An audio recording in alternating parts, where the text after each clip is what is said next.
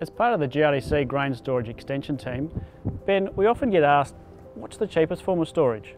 And it's an important question when you're working out where you're going to store grain on farm. Unfortunately, sometimes the cheapest form of storage isn't always the one that's best suited to the operation on farm. And in some cases, the most expensive form of storage is in fact the one that doesn't work. So we've got to make the selection pretty carefully.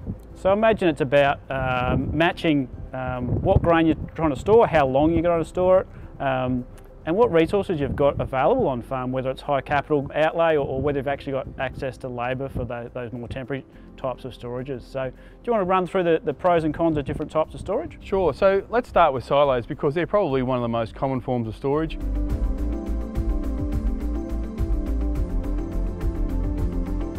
We've got two different types. We've obviously got your large flat bottom storages, which are most suited to bulk commodities, a grain that probably is going to be stored for a period of time.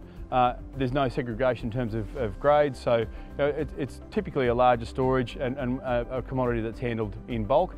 Not something you'd normally handle high value, damage prone pulses, for example, in.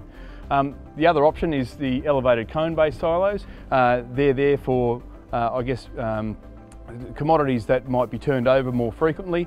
They're easier to clean out and probably easier to manage. Yeah, good point, Ben. So your silos are probably a lower labour requirement and also give you the benefit of being able to fumigate fairly easily, provided they are gas-tight sealable silos.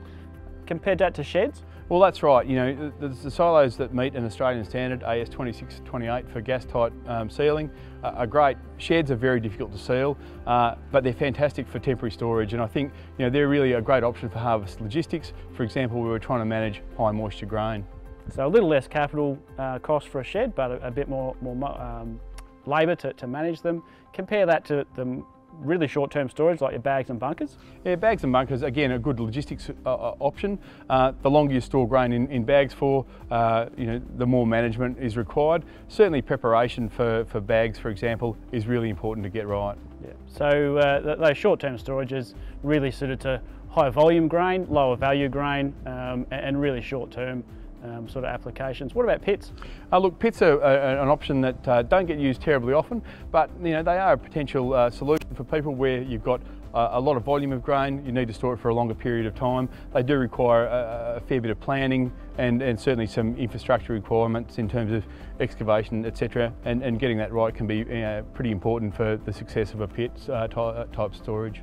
So rather than just look at the pure economics of what's the cheapest form of storage, it's about matching why you're storing the grain, what type of grain you're storing, how long for, and what resources your farming operation's got. And for more information, go to the Stored Grain website, storedgrain.com.au. There's a plethora of information there.